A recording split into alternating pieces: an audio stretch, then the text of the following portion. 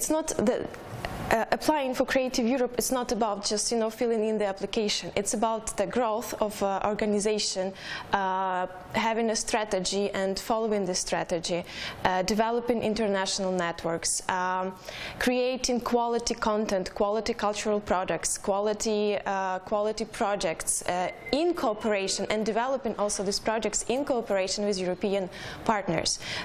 Judging by the number of the grants received by each country, we can also see the quality and the level of their readiness, how much they are prepared to use this European money.